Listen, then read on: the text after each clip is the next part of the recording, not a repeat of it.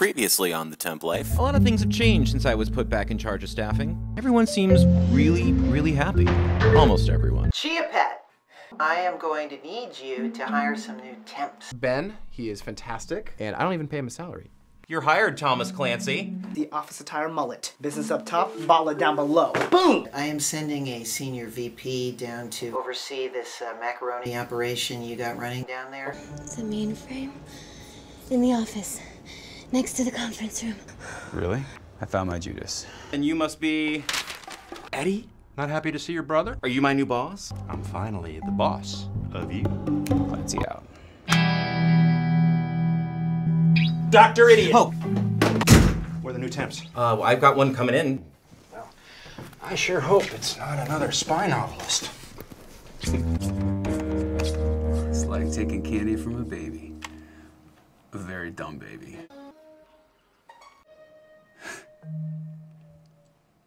I want to go back to prison. I hope it's not another mole from the competition that could make Eve upset. You wouldn't like her when she's angry. And when is she happy? Oh, I've seen her happy.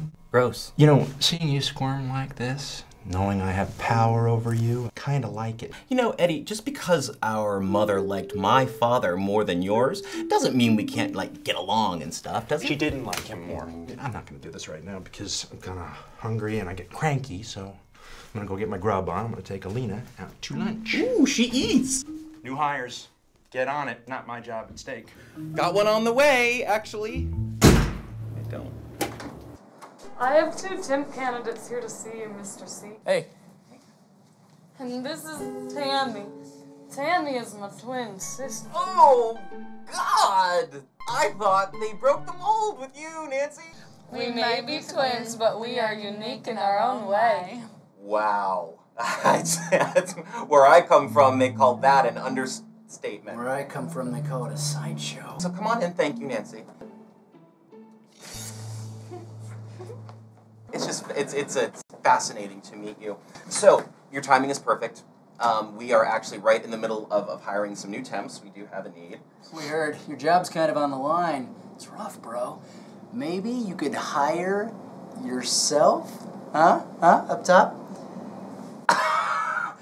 Tammy, have you ever temped before? Maybe in a back office, way back? I would say that my skill set is primarily in the beauty and modeling department. Sorry, I alfalfa sprout. So you were a model At like a state fair? Okay, hey, Lance Bass. I don't know what boy band you danced your way out of. Hey, he's my favorite astronaut, all right? Okay, I'm used to men fighting over me. You need to calm down. Back in school, they used to call me Hot Rod, like Hot Rod. Nancy said you were homeschooled. I was.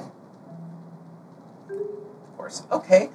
I cannot think of one legal reason not to hire both of you. So, welcome aboard. Yes! Wait, I'm not here for a job. What? Oh no, I'm just looking for a place to crash. You know, like sleep, hang out. We have a spare area that you could sleep in my house with Nancy and I. Yeah? Twins. Score! Good for you. I asked you here today because we have something in common. You wear a mouthguard to bed at night? No. You mean like a football player? What are you talking about? Nothing, never mind, just kidding. You were saying? Neither of us like Nick. How do you know him? Well, I've known Nick since I was 4. We're stepbrothers. Really? Well, my father was much better looking. That's why he worked for the CIA. Mom said he was always away on missions. Anyway, when we were younger, Nick wanted whatever I had, and he'd just take it. He just took my job away from me. See, that's what he does. When we were kids, I had a lemonade stand. Kids used to come from all over the neighborhood just to have my lemonade, sometimes as far as 3 blocks.